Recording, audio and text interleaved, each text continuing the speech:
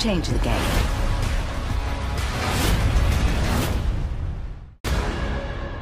This is about our legacy. Always has been and always will be. I'm changing the game. Mama need this. Send them in, send them in. What's up, ladies? As a kid growing up in the projects, I never thought this was possible. I mean, team ownership. Woo! You didn't tell them. No, I didn't. Well, this ought to be fun. Our board approved your application for next year. Are you serious? This year, we want you to be our quarterback. You played me.